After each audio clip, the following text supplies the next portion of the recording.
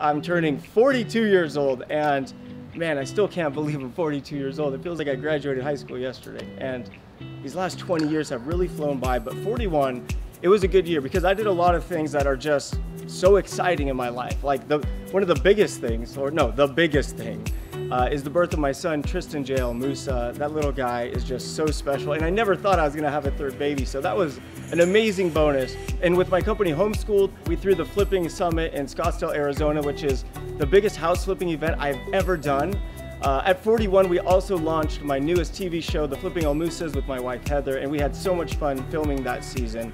The biggest thing I'm looking for at 42 years old is peace. You know, I'm really looking forward to slowing down a little bit and spending more time with my family and taking my kids on trips and teaching my son baseball and taking my daughter to soccer and just really spending more time with my entire family. You know, when I was younger, I was always so obsessed with like making money so I can get a car and buy a house and save for retirement and put my kids through school. And now at the age that I'm at, turning 42, like when I go to work now, it's not about making money anymore. I have money.